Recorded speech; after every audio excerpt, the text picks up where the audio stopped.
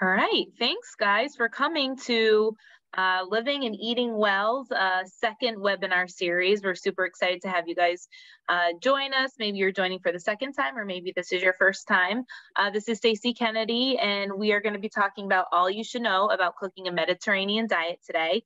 And just a reminder, if you guys go on our website, newenglandcancerspecialist.com, you can go under resources, there's a nutrition tab, and all the workshops are on the website, and you can sign up for one workshop at a time, or you can actually sign up for all the workshops. I think we're going until April or May.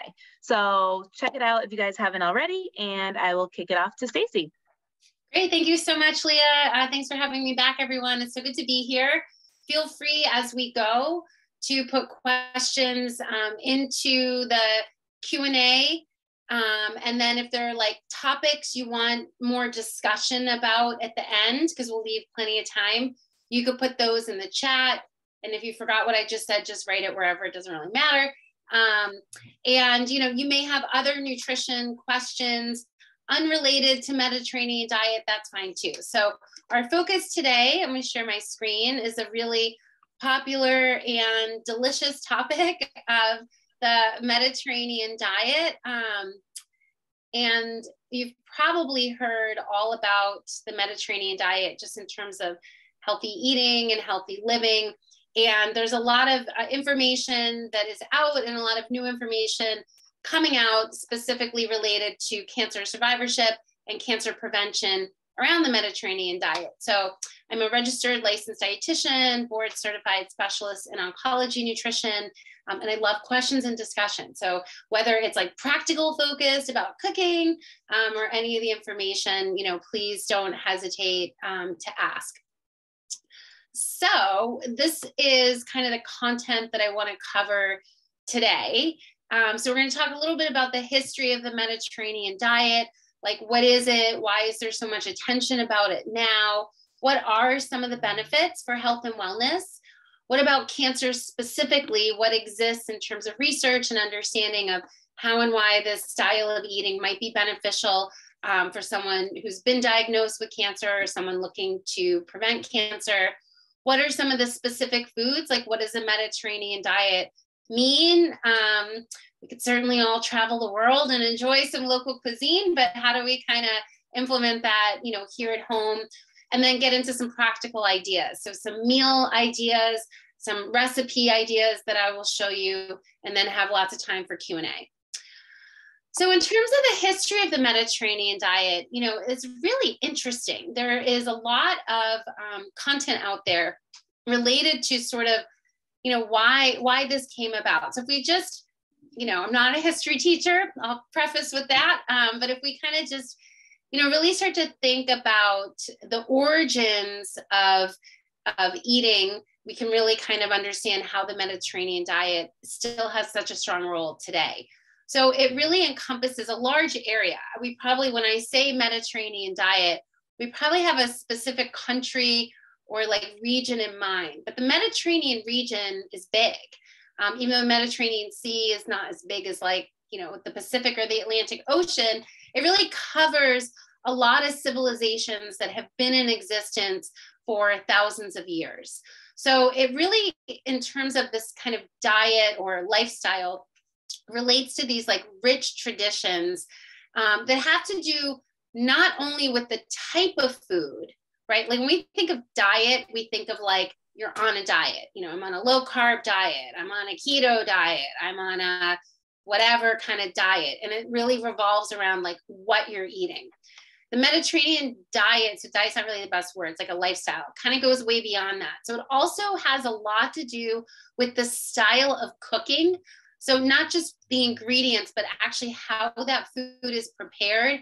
And then even further into the rituals around mealtime and eating. So it isn't just about eating like fruits and vegetables and nuts and seeds.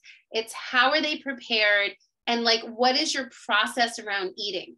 So we will have an entire workshop at some point in our calendar dedicated to this idea of mindful eating. But that's a really big piece that's like inherent to the Mediterranean diet. So when we think of this lifestyle, we're combining health and taste and having it be visually pleasing. So it goes way beyond like what you're just going to read in a book. It's really experiential.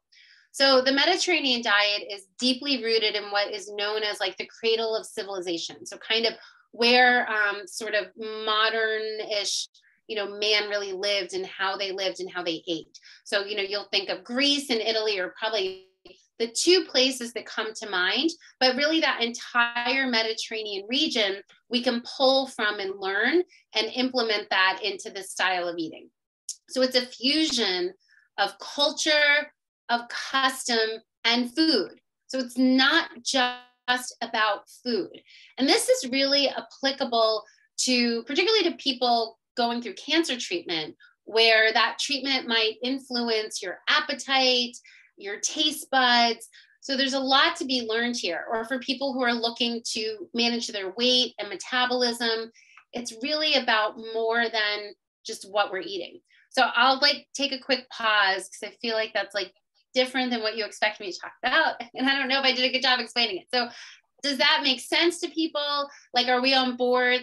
We're going to talk about foods, but I want you to try to immerse yourself in the culture. So for example, if you go visit Europe, or you go to say Italy or Greece, if you go to downtown Boston or New York City, for sure you see people walking down the street, stuffing food in their face because they have a 5-minute lunch break. You would not really see that if you go overseas to this area, right? People are sitting down. They're probably sitting down with their family. Think of siesta. You go home in the middle of the day, you eat this leisurely meal. You might eat this long dinner, or in a car. A lot of cars that are made overseas, meant for Europeans, don't necessarily have cup holders. You shouldn't be eating and drinking when you're driving or distracted. There's an oncologist, they're both oncologists, a couple that we used to live near, and one is from France, and their kids literally don't eat snacks. That's just not a thing. You sit down, you have meals as a family 3 times a day. So I'm not saying we can all morph our life into that. It would be great, but we want to try to infuse some of those other aspects that are unrelated to what we're eating and really think about that culture and that experience. So does that sort of make sense to everybody? Okay. Mm-hmm. Awesome. It's kind of part of the exciting part about this. You're not on a diet. You're almost you're studying abroad, from the comfort of your own home. Okay. So what are the foods, right? So obviously we're going to talk about foods. So we'll get more specific, but when we think of the Mediterranean diet, so part of the health benefits come from this cultural piece, and then part of it comes from the actual food. So it's really rooted in a lot of plant-based food. So tons of vegetables, fruits, and fresh herbs. So we had it was amazing. We actually got to take a trip this summer, our family, and go to Italy. And we stayed in this small town on the coast, and there was a lot of stairs, tons of stairs. This is why you don't need a gym. You just walk up these stairs to get to your place. And there was basil and oregano, growing out of the stairs. Not somebody planted it. It was in there and finding its way out. So fresh herbs are everywhere. And that's something you can think about at home, even a small, herb box, in your window. You don't need a whole big garden. But fresh herbs are a big part of this, right? Remember, it's not just the actual food and the fact that they have, plant-based compounds that are antibacterial, antiviral, anti-inflammatory. They also bring a lot of that flavor and that visual appeal. Then we have the healthy fats. So we have things like olive oil, nuts, and seeds as examples. And then whole grains would be another category that's a big part of the Mediterranean diet. So Mediterranean diet is not a low carb diet. These whole grains, they call them cereals, but I changed it to whole grains because if I say cereal, you think I don't know, Frosted Flakes or something like that. Cereals, meaning like whole, what we would call whole grains. So like rice and like quinoas and millet and all that kind of stuff. And then fish and shellfish or seafood and eggs. These are some protein foods that are prevalent. And then some dairy and some meat. It's just more limited than the typical American diet. And a lot of it is more like sheep or goat milk based. So things like Parmesan or Romano cheese or goat cheese, feta. These are kind of more of the types of meats and cheese that you'll find.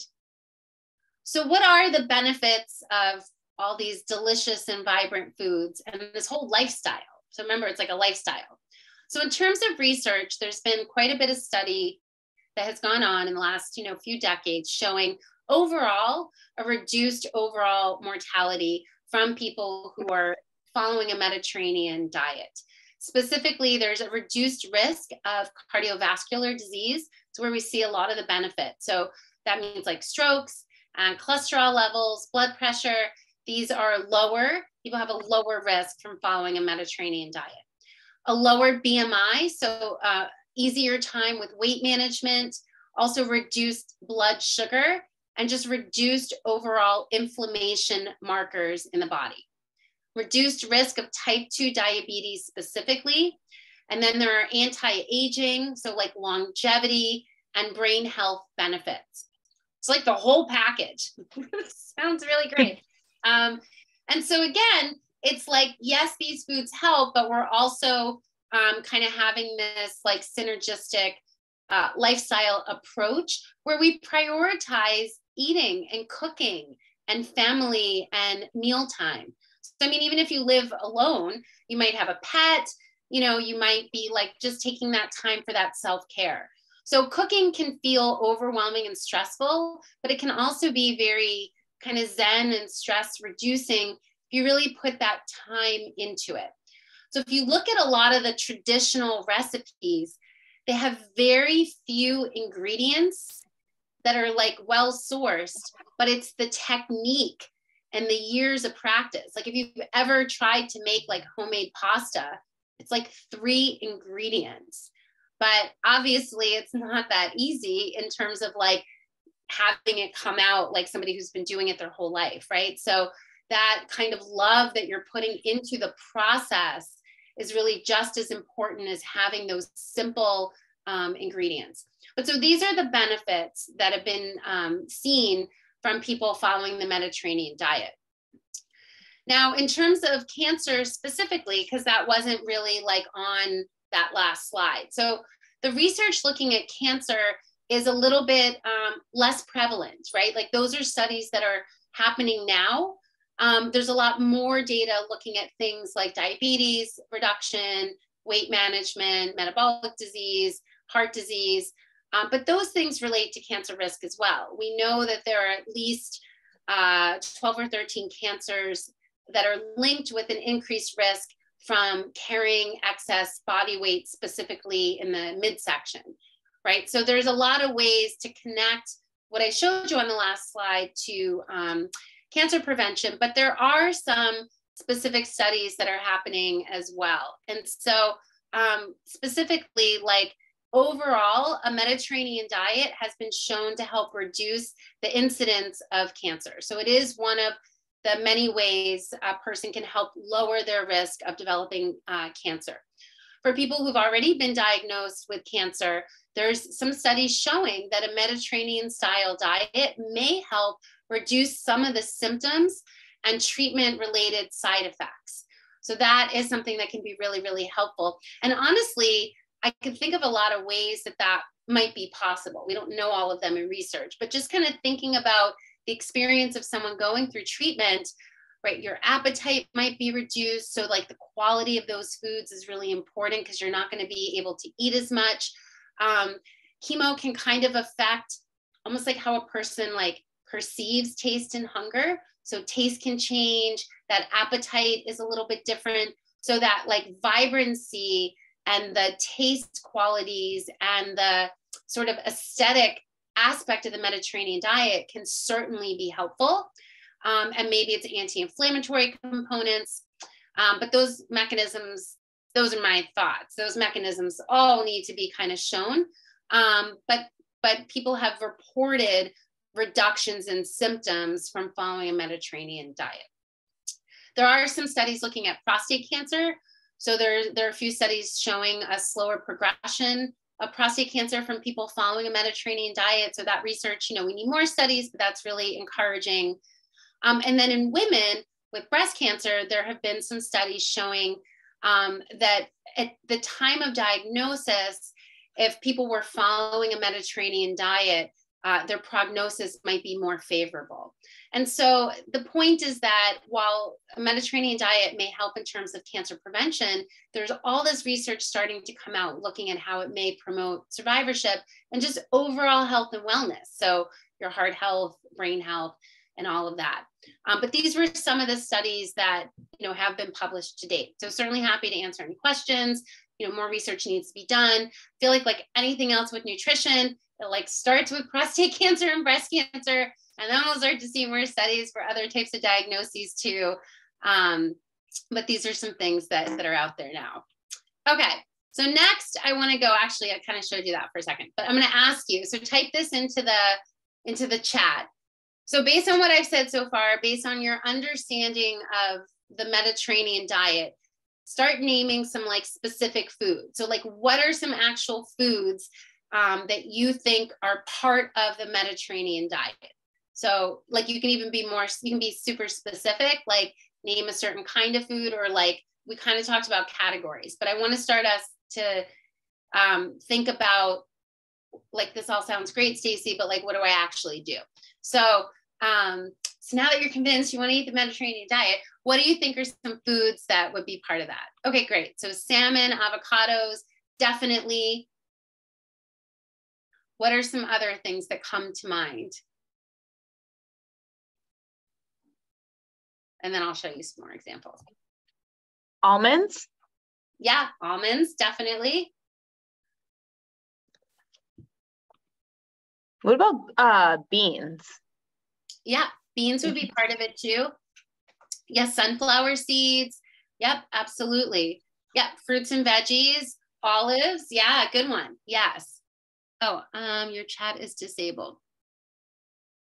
Well, we can use the Q&A. It like. Oh yeah, use the Q&A. Yeah. I guess kind of they feel like the same thing to me. Yeah. Awesome. Yeah, these are all excellent examples of foods. I'm going to show you a few more here. So here are some more. And again, like we've heard some of these. I had olive oil on here. Olive oil is like actually like really important. Like in a Mediterranean diet, people are eating like, not, you don't need like a whole lot, but like for sure, like a tablespoon of olive oil, like a day.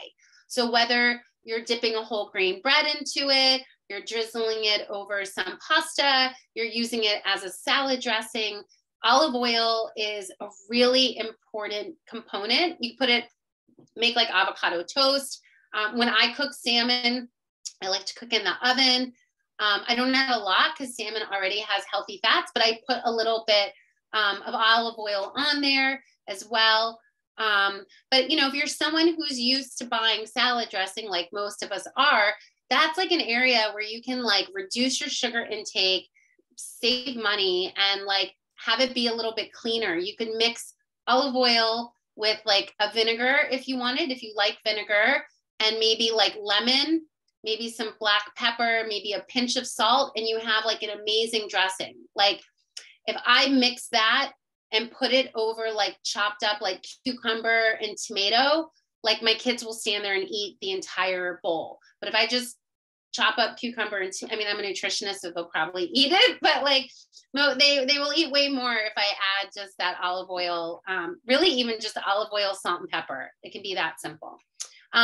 Beans are definitely part of a Mediterranean diet. Lentils, because remember, it's the whole Mediterranean region. It's not just Greece and Italy. So if we think of other kind of more Middle Eastern types of Mediterranean areas, you're going to see things like lentils and beans be part of that. This yellow bowl here, can anyone guess what that is?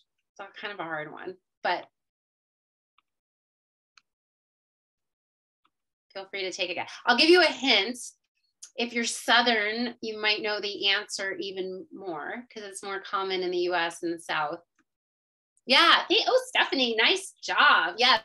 Grits or polenta, which is, usually what it's called, in the Mediterranean region, is definitely a part of the Mediterranean diet. And grits are really good, slow carb that you can complement with like eggs and like chives and, really turn that into a nice savory like breakfast or dinner. There's also down here, this is like a wild rice. These are oats, remembering that those cereals or whole grains are really important components.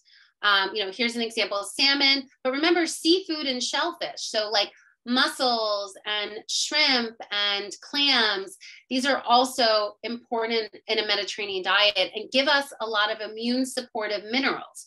So shellfish and seafood are really rich in minerals like zinc and like selenium, and these are key for immunity. We need selenium for metabolism. So the salmon and sardines are going to kind of have like our like omega-3 healthy fat. They're going to have protein, but we're going to get some of these minerals from the other like shellfish as well. Green leafy vegetables, eggs are part of a Mediterranean diet as well. So we know eggs are a really good source of protein, and the yolks have choline, which is key for brain health, as well as B12 and vitamin E. So like, even thinking about like symptoms from treatment, right? So peripheral like neuropathy, like numbness and tingling in the hands and feet, we know vitamin B12 helps in terms of that. Avocado, all the nuts and seeds. So this time of year, right, we got pumpkin seeds. So when you're carving your pumpkin, rinse the like orange strings out and roast your pumpkin seeds. Pumpkin seeds are really high in omega-3. They're really high in fiber, and they have a lot of healthy fat. Walnuts also have omega-3, but all the nuts and seeds have different minerals and have different nutrients and vitamins. So almonds have vitamin E, which is, again, really key for like immunity and anti-inflammation and heart health. And then, each of the nuts, any nut or seed, sunflower seeds were mentioned, pine nuts, like pesto, right? Like basil. So think about using fresh or dried herbs, right? So start with dried herbs because they're easier, but start to get like a fresh herb when you go to the store, or grow a little bit at your home. Like oregano would be really nice, basil, parsley, thyme. So, and again, these are things you can put, like here's thyme in the picture with the salmon. You can just put like right on top of the fish when you cook it, and that herb kind of adds the flavoring in. There's a good question, Stacy. Oh, I love this one. Yes, what gives? I love it. This is, yeah. So, okay, so there is a whole class of vegetables that are called like nightshade vegetables. So things that kind of grow more under the ground. So, well, actually peppers don't, so that's not a good explanation. But anyway, they're called nightshade vegetables. So it'd be like peppers, tomatoes, and eggplant, right? That's like a big one in terms of the Mediterranean diet. So they're not inflammatory for everyone. They really are. It is something that's kind of come out in response to like the autoimmune issues that we're kind of seeing. So foods are not really kind of like one thing, meaning, we can all sort of agree, I guess, that like, excessive amounts of sugar, fried foods, those are going to be more promoting of inflammation as like a habit, not like in, one moment in time. But when it comes to certain foods might be technically healthy, but may not really work for each and every body. So for example, if somebody has like IBS or a lot of gas and bloating, eating a lot of raw vegetables, even though they're healthy, might make their symptoms worse. So tomatoes, green peppers, and eggplant are no doubt healthy. They are 100% healthy. And in the big picture, they are anti-inflammatory. They're a big part of the Mediterranean diet. There's so much research about cooked tomatoes reducing the risk of prostate cancer. Green peppers have vitamin C. These are healthy foods that for most people are beneficial. For some people dealing with things like Lyme disease, or other kinds, or lupus, or other kinds of like autoimmune conditions, individually, they may find less joint symptoms from reducing those, but not everyone. So I've worked with people where they find it helpful. I've worked with other people where they cut those out and they don't find it helpful at all. So in terms of cancer specifically, they are not inflammatory foods or related to cancer risk at all. If anything, they're cancer protective and promoting of survivorship. So when you see things like on Instagram or online, like it took me like 5 minutes, I feel like, to answer your question, because it's really detailed and specific. And when you're seeing like a sound bite, it doesn't get detailed, or there are a lot of people who are really well-intentioned and just don't have the training and background to be able to kind of qualify those sorts of statements, right? So it's just more like, this is bad. And then it starts to kind of make it really confusing. And that happens with nutrition a lot. Yeah, pistachios are great for calcium. They're very anti-inflammatory in terms of the type of healthy fats they offer. They have fiber and protein. Legumes, same thing. They're definitely not inflammatory. Now, if you are somebody who has, like I said, like really bad gas and bloating, you might find that legumes might exacerbate that. But there was like a whole thing going around with some of the, functional medicine world. I'm not against it. I love functional medicine, but like about kind of across the board saying that like all beans promote inflammation. And that's simply not true. Like we see in research, and we see if anyone follows like the blue zones, kind of how following and eating these type of foods is really beneficial in terms of health and wellness and disease. An individual, you may find pinto beans give you gas or lentils give you gas. And so then, there's other options.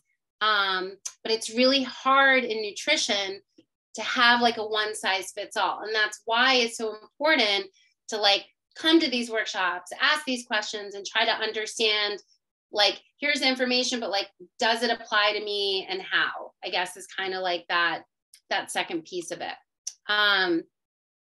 But yeah, I think those are great questions. I mean, that would be like somebody looking at this who's more following like 100% plant-based diet. They may not choose salmon or shrimp, and that's okay. There's other options. So there's kind of remembering also that you can infuse like the cooking and the lifestyle aspects of the Mediterranean diet as well. If some of these foods don't work for you personally, kind of look for the ones that do, and then leverage like the other lifestyle aspects. So this is a figure, and I put the source at the bottom from a study just to kind of show you, and I think this will sort of help demystify some of the, the internet myths, right? So like, why are some of these foods helpful? So what do they have? And you can see it's like a European study because it spells fiber like that. I love that. How are these beneficial, right? So for example, like polyphenols are a type of phytochemical, just means plant-based compound. So some of these foods give us antioxidants, right? So we know that that can be beneficial for our immune system and reducing inflammation. Some of these foods like whole grains, vegetables, fruits, right? They give us fiber. So we know fiber helps in terms of that diabetes prevention, reducing insulin resistance, helping to kind of benefit cholesterol levels in terms of either like reducing how much your liver makes or preventing absorption of too much from what you're eating. But you can see, I mean, it may be hard to see now, but like olive oil doesn't have fiber, but olive oil has the polyphenols and the phytochemicals, right? So this kind of, these type of foods can offer different things. Phytosterols, that's a compound found in certain plant foods, like certain vegetables, that can also help limit our absorption of cholesterol. You can kind of see that heart health aspect. The polyunsaturated and monounsaturated fats, those are healthy fats. those can really help to reduce inflammation. So these are some of the mechanisms as to why some of these foods can be beneficial.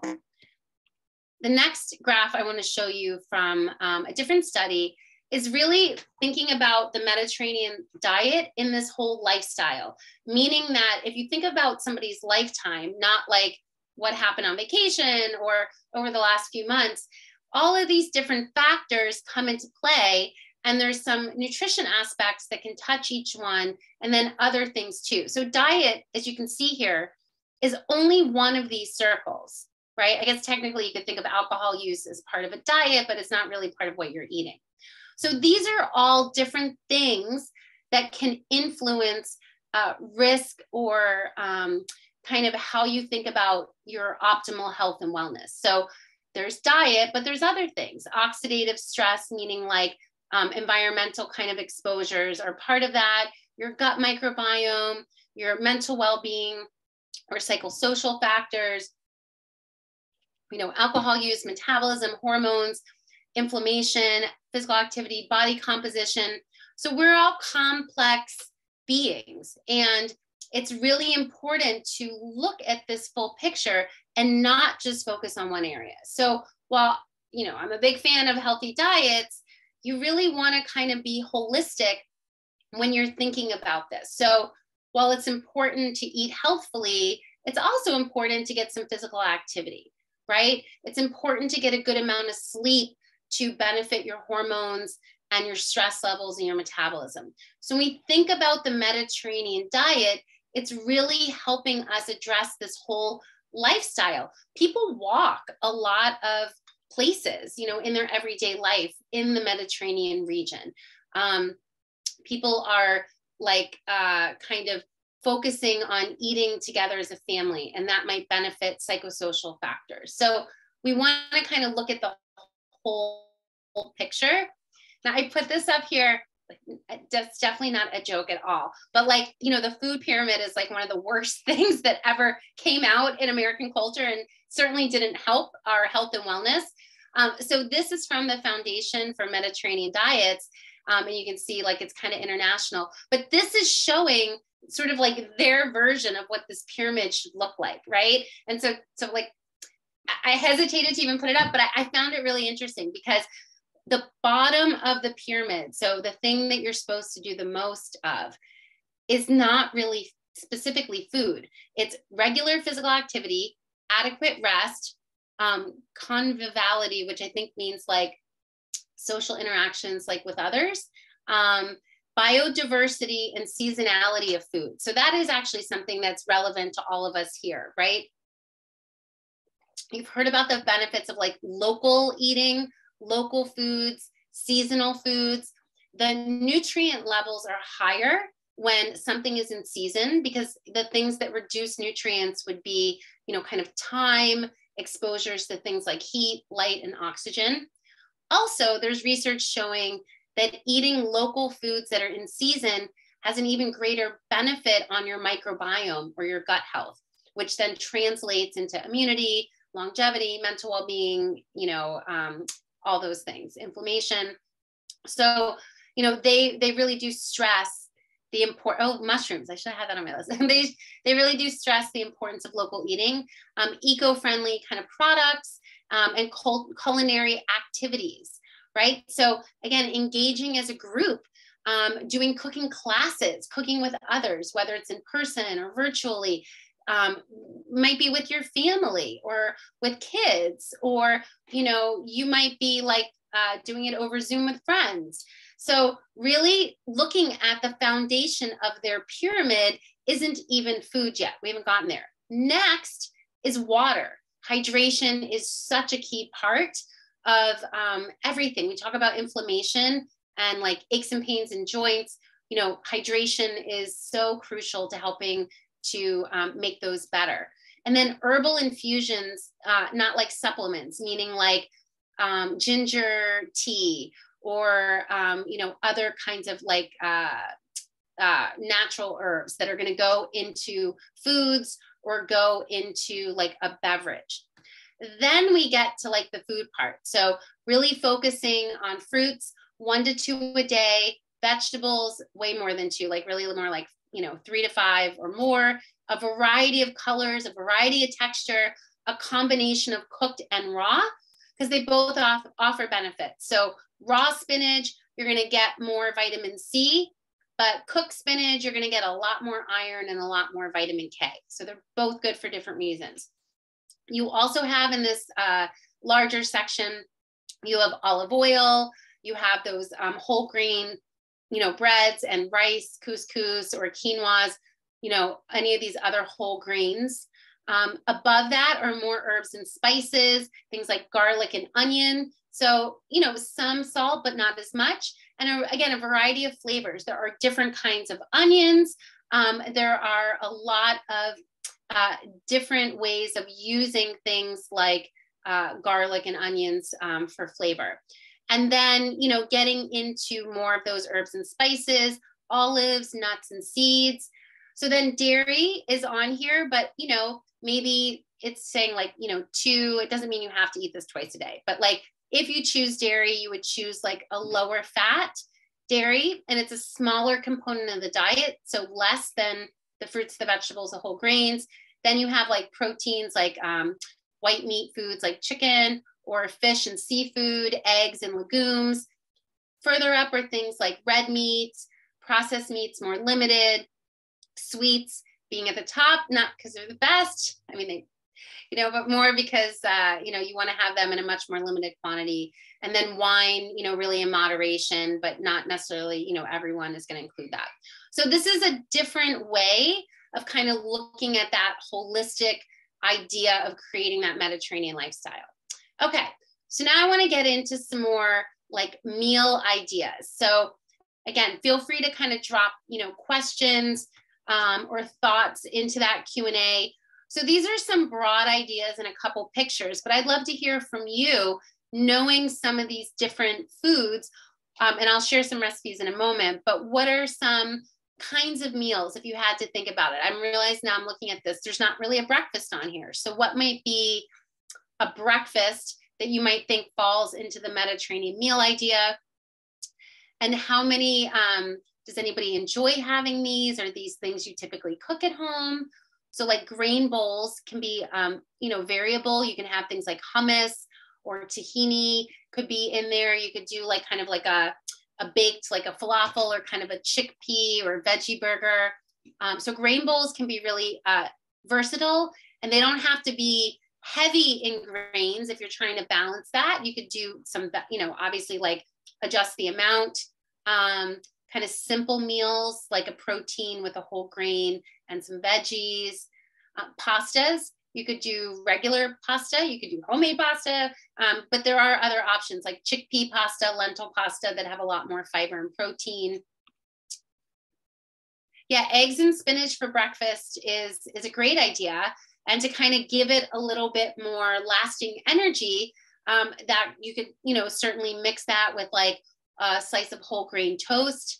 There are a lot of different options. There's like the Ezekiel bread, or something that is really high in fiber and is like a whole grain. Or, having, that's where like the polenta or the grits could come in as well. So some polenta with eggs and spinach is a great breakfast. So that's a great idea. And, truthfully, any of these could be, kind of a meal, any time of day, really. Ooh, I'm just looking at some of the other things, basil and tomatoes with cheese. Yes, right? Like caprese. That's a great kind of, not necessarily breakfast, but that's a great idea. Excellent. So, as far as these meals go, these can be simple. Oh, sorry, go right ahead. Me? Yeah. What about overnight oats for breakfast? Oh yeah, that's a great idea. We talked about that last time. That you like to put in, or have you tried that? Like, what are some things that you like to put in? Well, I did it after we talked, our last webinar, and I did the chia seeds, I did nuts, and then just a bunch of fruit, and then I topped it with granola. Awesome. Yeah, that sounds amazing. I would think like, next time try like thinking of like the herbs and spices, like maybe cinnamon, or like, you know, something very fall, like nutmeg or pumpkin spice. Yeah, that sounds good. Yeah, but that's a great, I love that idea, the overnight oats. That's such a good, easy breakfast to have. I know I find that like smoothies, it's already getting kind of too chilly in the morning, you know, for a smoothie. That's awesome. Yeah. And so like with each of these, think about the kind of that herb component, because I do feel like that's less typical. And when people talk about, you know, more, you know, vegetarian-based meals or plant-based diets being bland. I mean, how many times have people said like, oh, I would eat healthier, but it's so boring, it's so bland. So we want to kind of get into using those fresh herbs to help season. I mean, sage is another one. I feel like that's such a common part of Mediterranean food, but it's very like fall American, like Thanksgiving, right? So like mushrooms are really another key nutrient or food that's a big part of Mediterranean meals. And mushrooms have a lot of immune supportive properties, but they go so well with things like sage would go really well with that. And pastas as well. I think others would be a lot of our fall vegetables, right? So things like butternut squash, pumpkin is a really, really high anti-inflammatory food. Those orange, vibrant, all the different winter squashes are all an excellent part. Ooh, okay, sorry, I just saw Heather's comment. I just learned about basil seeds similar to chia seeds, but they've double the fiber, potassium, and lectin-free. They don't have any flavor. You have them overnight oats or don't basil seed pudding. Ooh, that's cool. Yeah, there's also, I just made a recipe last night that called for celery seeds, which is interesting. Fennel seeds are really good. So like all of these seeds are delicious and, you know, really, really great to add in. So I think the variety is key, like kind of understanding what sits best with your body, what you like, what's available. But that's an awesome suggestion, Heather. I love that. Yeah, basil seeds are very healthy. Also like sprouted, you know, getting like broccoli sprouts or other kind of sprouted vegetables can also be another way to boost up some of the nutrients too. Stacy, would you think Mediterranean is high in protein? I always feel like, you know, we always hear about protein. What's your take on protein?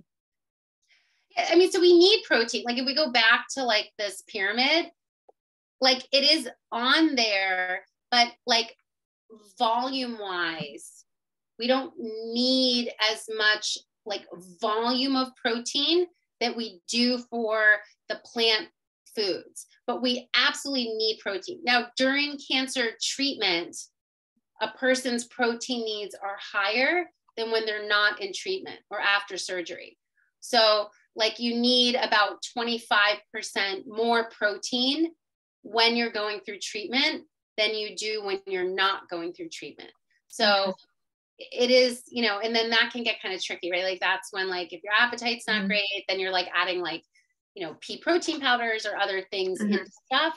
But it's more the volume of what you're eating. You're also going to, if you don't have any protein, you won't feel full either, right? And protein will help balance our blood sugar and keep our energy up. But it's just, you know, when you look at your plate, you want like half your plate to be like vegetables and like a quarter protein and like a quarter whole grain, right? You don't need half your plate to be the protein component, if that makes sense. But you definitely want to be there. And it could be beans, it could be eggs, but it certainly could be like, you know, chicken or fish would be really, really great too. Yeah. And so someone's asking if potatoes are part of the diet. Yeah. So no, that's a good question. So potatoes are not as prevalent in the like Mediterranean region as they are in other areas. So, right, like if your family, you know, my husband's family, our last name's Kennedy. So obviously potatoes are like a really important part of a traditional like Irish diet or other countries like Eastern European countries. So you're going to see Mediterranean is like further south. So you're going to see different kinds of like carbohydrate foods. So it's not that they're not part of it, but you would kind of loop them in more with the, maybe not quite as often as you would eat like a whole grain or, you know, mushrooms or cucumbers or other kinds of vegetables. But again, like, you know, during treatment, if somebody's feeling nauseous, potatoes are really helpful. Potatoes are high in potassium. So you kind of have to, you know, you don't have to take it necessarily like totally literally. You sort of want to adapt it to you, but, you know, technically speaking, so Polly, that's a good question. Okay. So like, I mean, yes, if you are taking any kind of treatment, it is technically a treatment, but no, I'm talking more like chemotherapy or specifically more like radiation chemotherapy after surgery for things like aromatase inhibitors. There are like things that you'd want to focus on, like exercise, hydration, lots of plant-based foods, and you still need some protein, but you don't have that accelerated need. It's more of the like muscle wasting effects of some kinds of cancer treatment, like aggressive chemotherapy. That is why that protein is a higher need. Or if you thought of somebody maybe going through like a lung cancer chemotherapy regimen and radiation,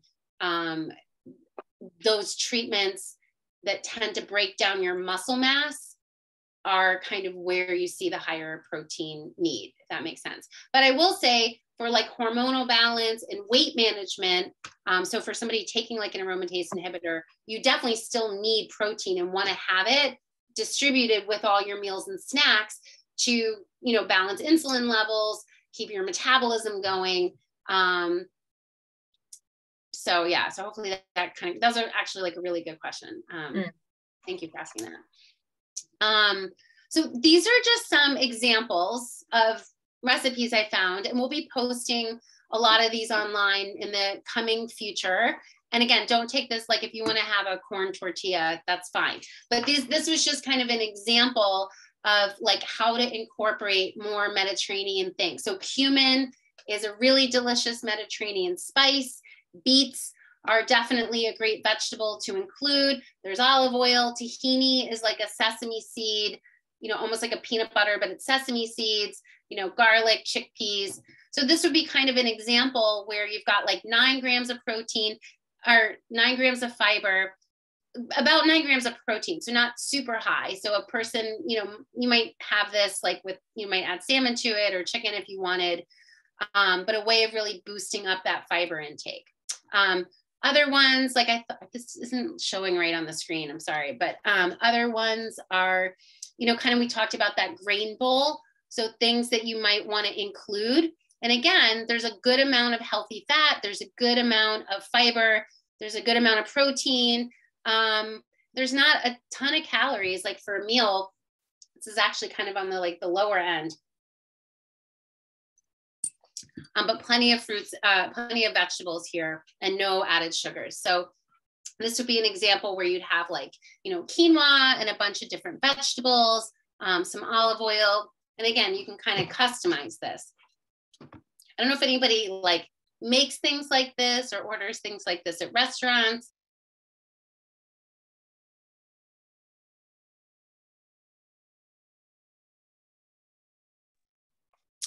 Here's another one.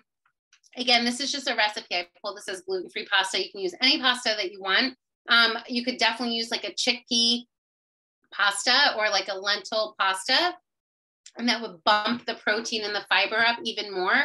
But I feel like pasta gets such a bad reputation in terms of being healthy that I wanted to show an example where by adding homemade tomato sauce, which is really simple, and by adding a lot of vegetables, you can convert something that is, you know, thought of as being unhealthy into something that really offers you a lot of nutrients.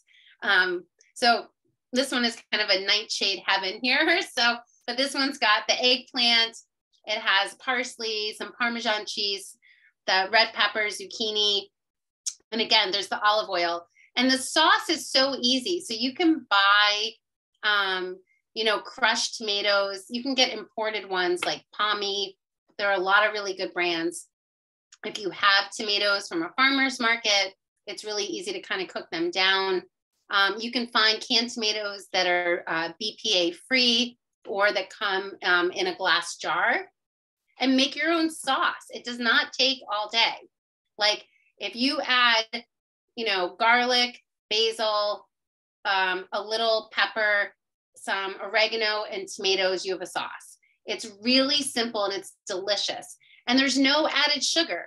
Almost every jarred sauce you're going to buy is going to have sugar added into it. And then here's like another example of, you know, again, it's more of a salmon meal that's kind of fresh and has some, you know, vegetables in the salad. There's a little bit of like a vinaigrette, again, just olive oil and some vinegar, but this one uses tarragon and pesto. So again, you're in the olives, green onions. So you're using the herbs and seasonings to flavor your meal so that you don't need to add a lot of sodium. You don't need to add sugar. It's really easy to create something that is like visual and vibrant and tasty. And then the last one I'll show you here again is like a wrap where you're using kind of a whole grain wrap and you're adding in different vegetables. It has a little bit of feta cheese, so it's going to give you that flavor, give you some calcium, some hummus. So these are just simple things that you can make. And if you have time, like on a weekend, you could take, you know, eggplant or peppers and just roast a lot of them in the oven, and then they'll be good in the fridge for a couple days. But the fiber content is a really strong reason, one of the many reasons why the Mediterranean diet is healthy, as we saw in that list. So again, this meal has 11 grams of fiber. Does anyone know how much fiber the average American eats on it, like in a day? Anyone want to guess?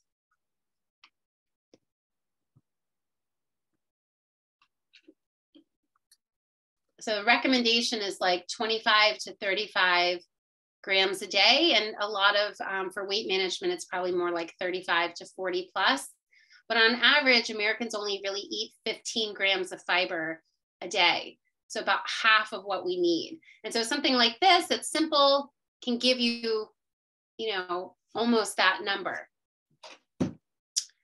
So these are some of the references. So some of the studies I mentioned and some of the figures and other things, the references are like hyperlinked in here. These are some resources.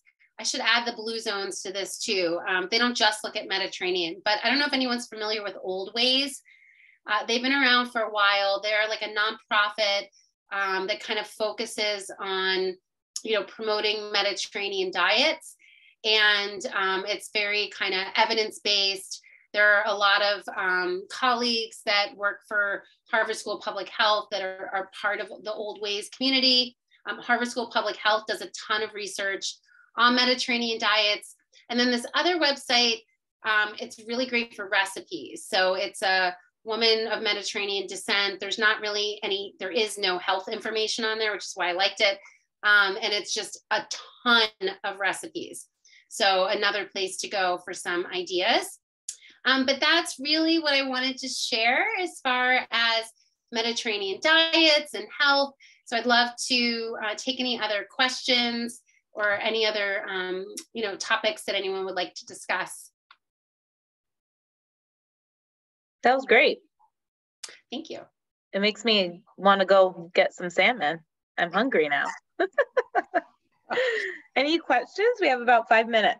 Oh, thank you, Stacy, says Andrea. I know. And the things like the grain bowls sometimes seem kind of like daunting, but if you can kind of get organized, they really can get simple. And, you know, you can use, I think we talked about this last time, like the boil in the bag brown rice is fine, or like making, you know, buying the frozen pre-cooked whole grain like quinoa or brown rice, or kind of, cooking a bigger batch and saving it. And then just having your components. So if you're going to make salmon for dinner, make extra so you can kind of put a salad or a bowl together. Sort of having extra vegetables, if, buying like the carrots and like peeling a bunch of them, maybe chopping them, putting them in a container in the fridge, like just kind of getting yourself organized in terms of the meal prep really does make it easy. And, you can make hummus, but you can certainly buy hummus. You can buy pesto. There are a lot of brands that have very simple ingredients. So I think it's the organization part that can make it easier to kind of eat a Mediterranean diet. Okay, so yes, that's a good question about nuts. Yeah, so generally speaking, about a quarter cup is a serving of nuts. So if you're having it as a snack, like a quarter cup of nuts with like a piece of fruit, like a clementine, that would be a great snack. If you're adding some nuts, say into a salad or into a grain bowl, you might not even need that many because you have other healthy fats already in there, like avocado, olives, or olive oil. So over like a salad or a grain bowl, you might do like half of that, like 1/8 of a cup or a cup, a tablespoon or two. And I like to chop them up to put them like into a salad or a grain bowl because it adds that nice texture. So I might take the walnuts and, chop them a little bit, or the pistachios or whatever. But that would pretty much be like a serving. But you could have that like once or twice a day, depending, but they really add a nice texture too. And so that's kind of part of that whole Mediterranean like eating experience. Nice. All right. I think that's it.